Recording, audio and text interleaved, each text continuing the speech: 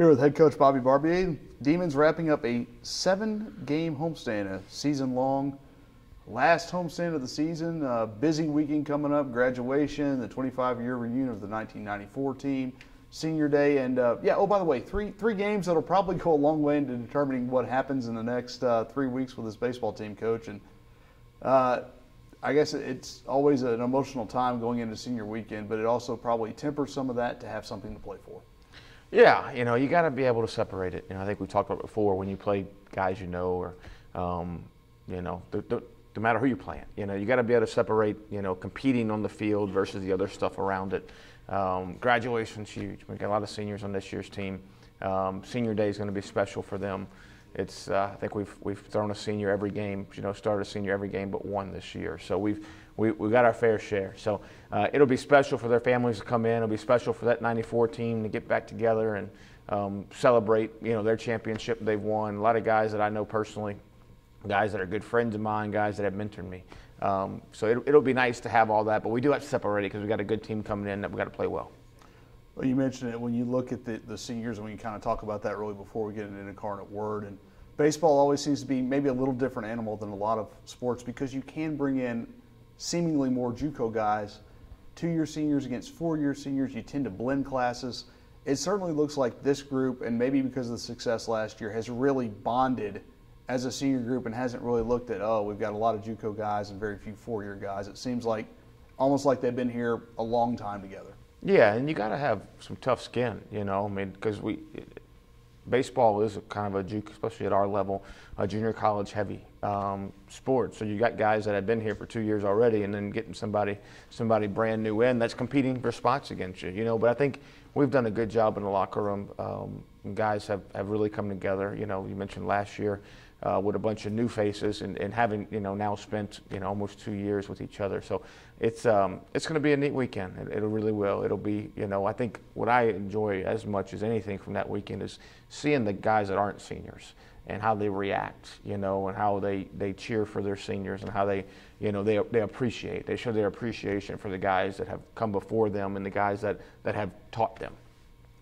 Well, you mentioned the non-seniors, and obviously you have a handful of those from freshmen to juniors who have really played very well. Tyler Smith, I think, has won probably in the last 2 weeks, obviously the 3-homer game at Arkansas, but he seems to have figured out, hit a really hot streak at the plate and kind of figured things out, and maybe his most consistent stretch of baseball, and I think it kind of goes along with what you're talking about with the maturity. Yeah. And even his outs, are good swings, and I think that's important for Tyler is that him and Coach Dugas work on that swing a ton, and I think he's really kind of bought in to stay in with it even through some struggles and that he's had this year. So it's great to see. We talked, I think, after last game about how talented he is and how he can affect the game in so many ways. So it's really good to have him come on late. Hopefully he can finish strong throughout the end. Couple of freshmen, as we've talked about through the year, Jeffrey Elkins and Hilton Brown. And Hilton, another guy that was riding high, kind of hit a little low patch and then seemed to ride himself a little bit against Grambling, a big 3-run homer in the first game. And then he's known as a bat-first guy, makes a great play to save the game defensively. No doubt. And our game is tough. And our game, it's the reason why our game, people go on to do great things in business and whatever in life outside of baseball, because you have to be able to handle things. You got to be able to handle as a team struggling, coming back from it, playing well, playing through struggles, but also personally. And so a lot of times with young guys, you don't know what you're going to get when they struggle for the first time.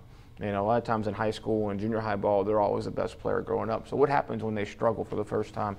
I think Hilton has shown a very mature approach, and Jeffrey also, in handling those down times when you struggle and being able to come through it without pouting, without getting down themselves too much, without not playing hard, all the things that emotions those guys can go through. Both of those guys have done a really good job being mature enough to handle it, and you can see it them coming out the other side of their struggles. Look ahead to Incarnate Word now on the weekend, and this is a team that we saw basically this time last year, and they'd improved greatly from the year before, and I think they seem to have taken another step this year. They're a game back of the conference lead with 2 weekends to go, and done a really good job kind of building that program and really taking it up a notch very quickly. Yeah, they've done a great job. They I think they have 2 or 3 freshmen that hit the top of the lineup that are having tremendous years. So they took a team last year that made a bunch of improvements, and they infused some young, talented players in it that are really taking over, you know. And I know they got a catcher that's got 13 homers, you know, as a freshman, which is pretty special, and that's not a small part they play in.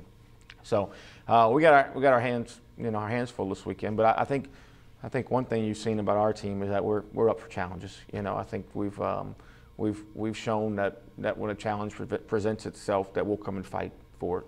We probably need to do a little better job on the other end and be more consistent against everyone. But I think our team has shown that. So hopefully we prepare well this week. You know, got finals, give them a little more extra time off this week. So hopefully we prepare well this week and have a good week of practice leading up to what will be a great weekend. It'll be a great weekend at home where you guys are very comfortable and have been very good. And we've talked about it several times. Sleeping in your own bed. I don't know what the formula is, but the Bistro's been very good with the Demons this year.